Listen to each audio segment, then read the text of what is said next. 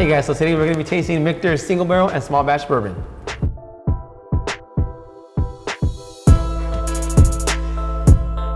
So both Nate and Michter's are back again, but this time we're going to be tasting bourbon. So solely bourbon. We're going to do a compare and contrast.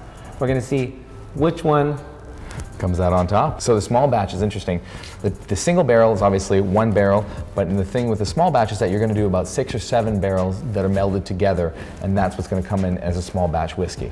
Okay, so single barrel, guys, it's just referred to as one barrel. The ones that you see, correct, like in literally in the warehouse, that one barrel, that's it.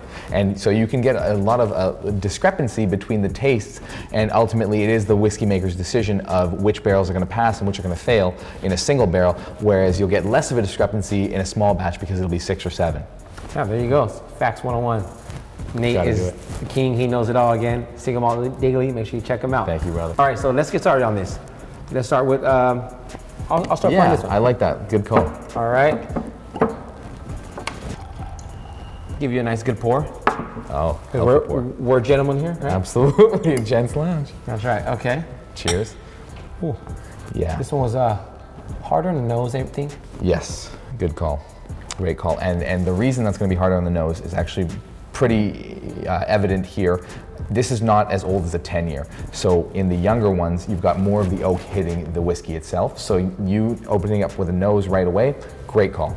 Are you getting a lot of spice on the nose? I am. I'm getting, you know, I think the first one just kind of hit me. Yeah, and so one thing to know about bourbon is that bourbon, to be considered a bourbon, it actually has to be first use wood on the bourbon, whereas in a Scotch whiskey, it can be a second, a third, or a fourth, it doesn't matter. Oh, I didn't know that. Yeah, so then when you taste a bourbon, you actually get a lot of spice from that new oak all the time. Got it. See, there's something that we all learn every single time. Just be a student, guys. Pay attention.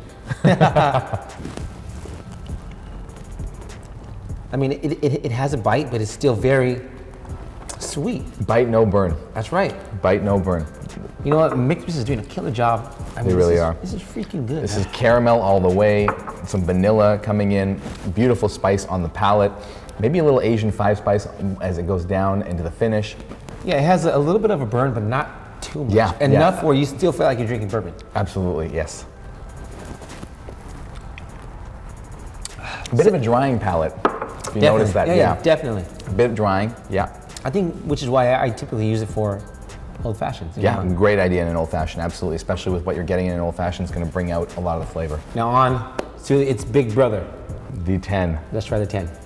So I'll pour this for you because I've already got mine handy. Nate already got started. Couldn't wait. He couldn't wait. He was thirsty. I think a little more healthy. There you go. There you go. There we go. All right, so now it's time to try the 10-year single barrel bourbon.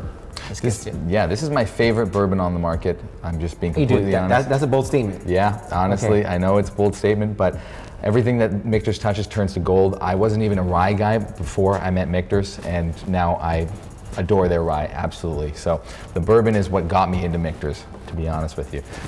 So cheers. By the way, I'm not sure if you noticed, but the color is a little different on the 10-year, slight difference. It's a little darker, and that's just from it being in the oak longer for that time. Yeah. Do you notice a much more mellow smell on this one? Yeah, I think I'm over smelling it. Exactly, because you smelled that one and it was so open. It just, I'm excited for this. Oh, it's phenomenal. Let's get started. It was very nice.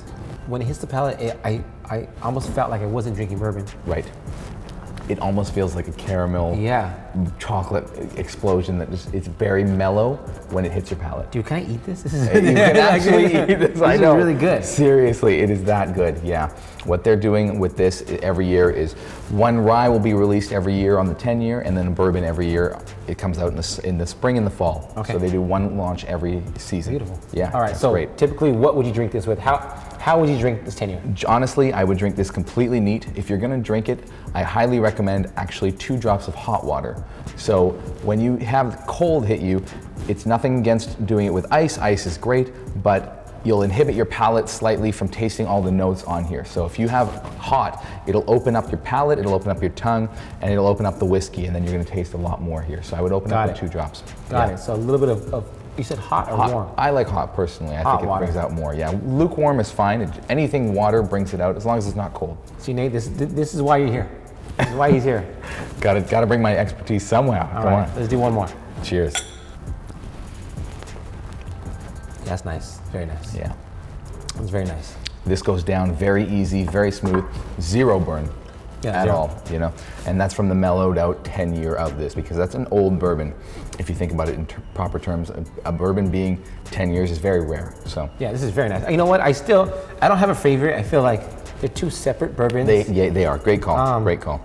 I totally agree with that statement, absolutely. This is like, who do you choose? Like, no, Kobe or Michael Jordan, you know, like, that's the type of, you know. Absolutely, like, absolutely. And I love that you didn't pick, especially because there are really a lot of different characteristics in these two. One was drying, one is just mellow and calming. That's right. Yeah, absolutely. So great call. Very special thank you to Michter's for sending these over.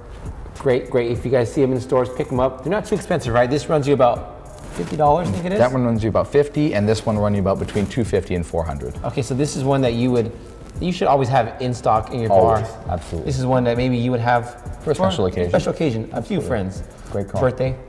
Absolutely. Yeah. And big thank you to Michter's for sending over these two bourbons.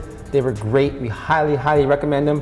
Thank you, Nate, for coming down again. Thank you. Thanks, guys. Stay tuned because we have more coming at you.